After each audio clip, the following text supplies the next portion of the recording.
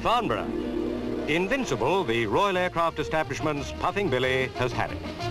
After 52 years of pulling and pushing countless loads, a computer has decided steam's out of date. Along 1.5 miles of private line, crossing main roads and trundling down side streets, Invincible has kept the establishment supplied with coal to keep the boilers going. 12,000 tons a year. But now the electronic brains have made it clear that coal is out and oil is in. Invincible just isn't needed anymore. A lorry will bring the oil. So, sadly, the old steamer makes her last round trip.